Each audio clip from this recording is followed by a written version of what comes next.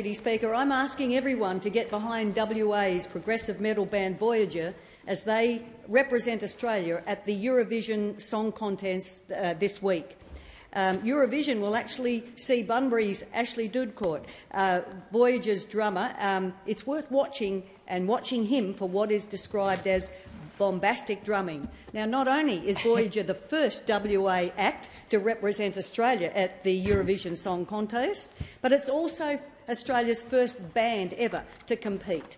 The band members are in Liverpool right now to compete in the second semi-final of the competition, which will take place at 3 a.m. Australian WA time tomorrow.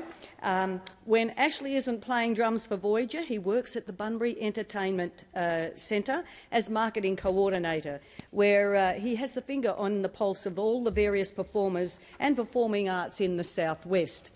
So, the Bunbury Regional Entertainment Centre will be hosting a 3 a.m. watch party to cheer on Ashley and Voyager.